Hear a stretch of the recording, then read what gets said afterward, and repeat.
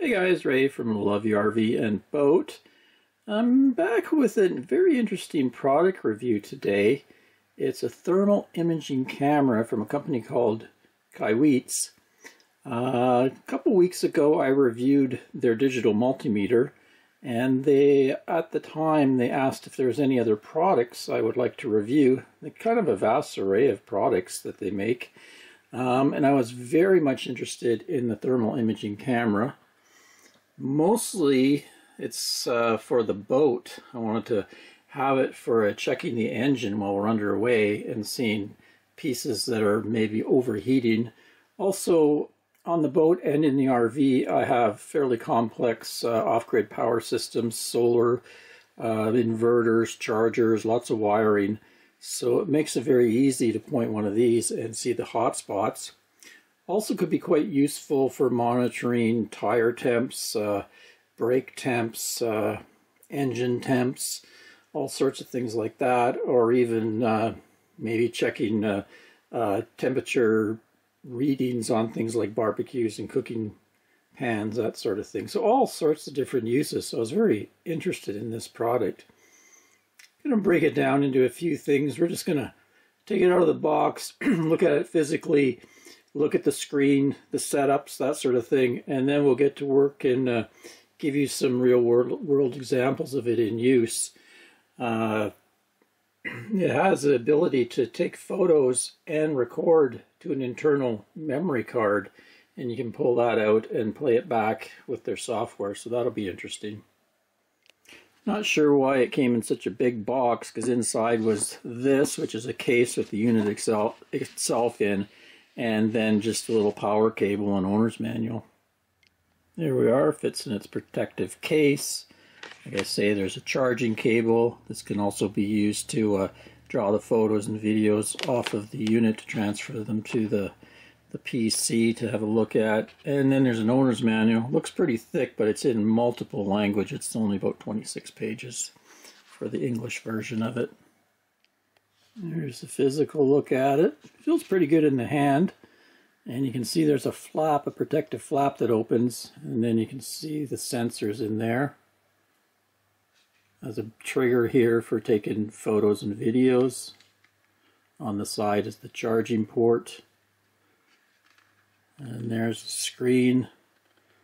Model number is KTI-W01. It says resolution 256 by 192, temperature range -20 Celsius to +50, 550 Celsius, or translates to -4 Fahrenheit to +1022 Fahrenheit, so it does go quite high. Got a keypad here and a screen. So let's just turn her on. Hold the button down for a few seconds. The screen boots up.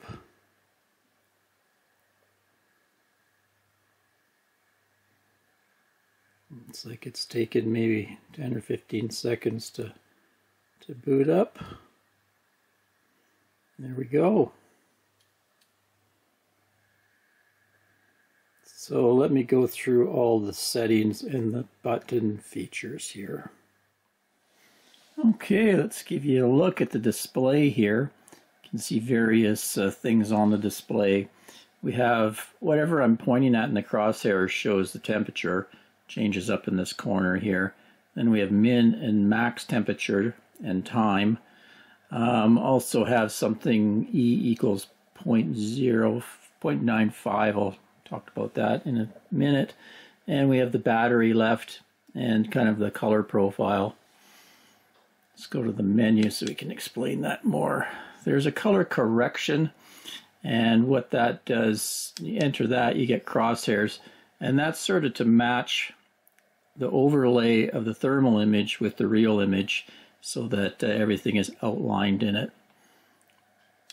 The menu, we got photos, that's where you would go in and view the photos you've taken and videos you've taken.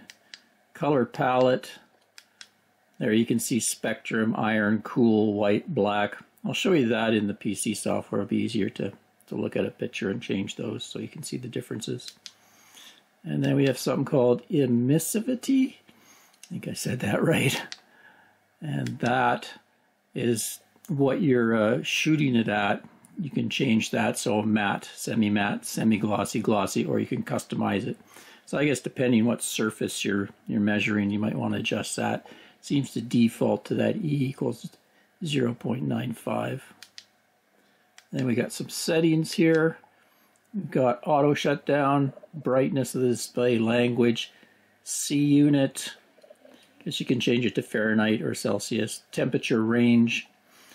Not sure what that is. Okay, there's two temperature ranges, -4 Fahrenheit to 248, and then 248 to 1022. Date format, time, spot, changed I guess the way the spot meter looks, on or off.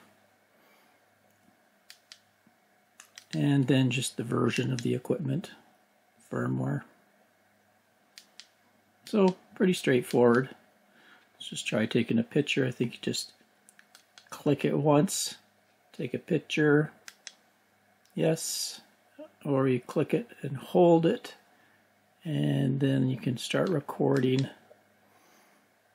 So it's recording things right now, and then I can click and hold and recording. So let's just take a look at what I've just recorded in the PC software. I can change the different colors here for you. Turn it off, I just hold the button.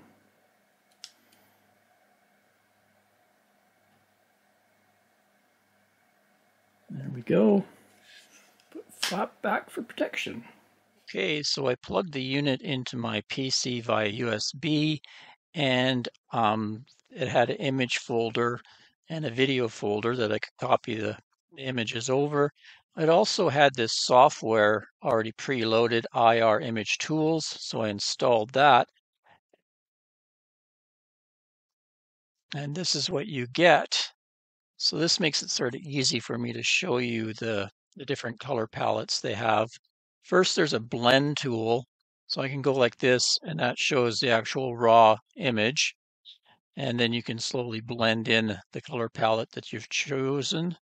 Default is iron. There's spectrum. It looks like that.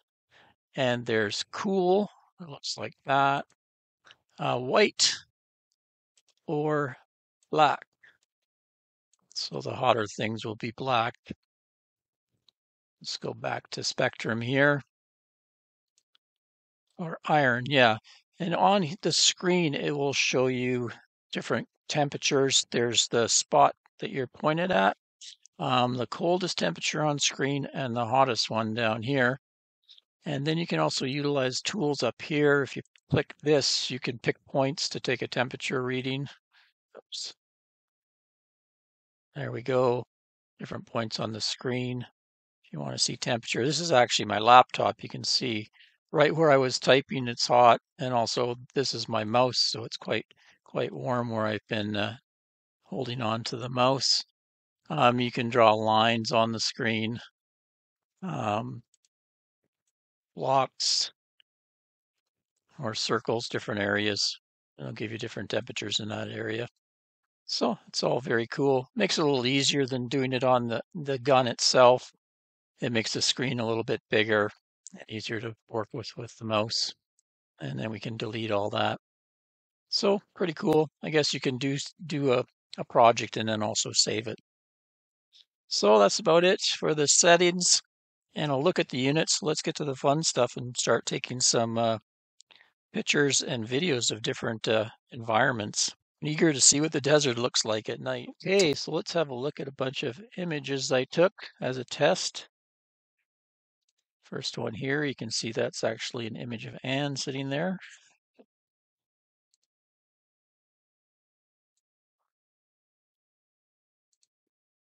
Try another one here. This is our buddy heater. So we have a little big buddy heater that we turn on at night. And I was kind of doing a high temperature test here. You can see parts of it are glowing over 1,000 Fahrenheit.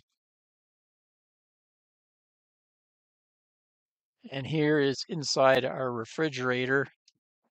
can see over here, these are still fairly warm. Those are some pops, soda pops that I put in there. Let's take a measurement of them. You can see they're at 58.4. Everything else is very cold.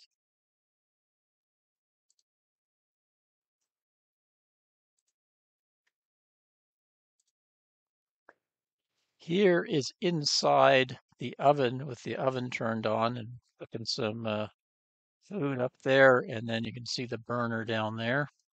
So this next one here is the exact use case I was hoping for. This is a couple solar controllers you can see in there, and I didn't get actually the overlay matched up. I should have adjusted it.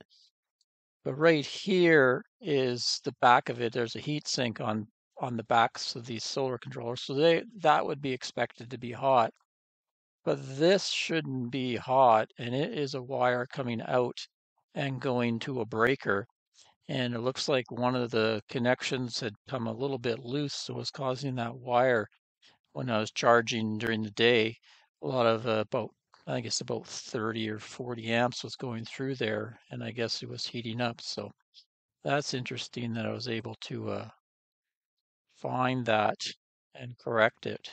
So like I say, it's easy rather than running around feeling all the wires and everything. Just this image gun will give me an idea of how hot things are getting. Look at something else here. There's a truck tire. It's in the sun, so of course it would be heating up, but it kind of gives you an indication of what that would look like. Another shot of the truck engine here. After I just got back driving to town, you can see the engine heating up.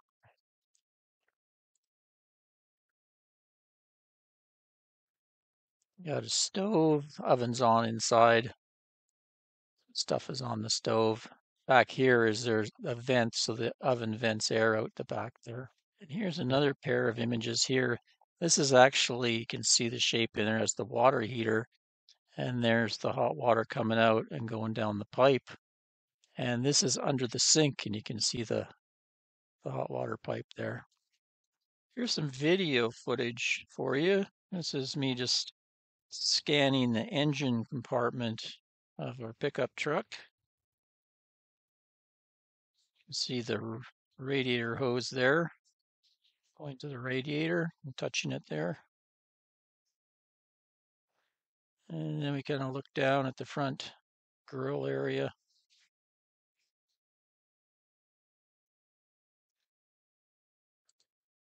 Next, we'll open up the fridge and freezer.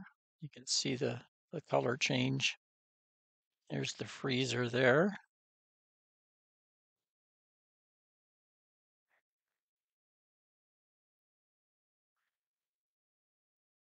And the fridge.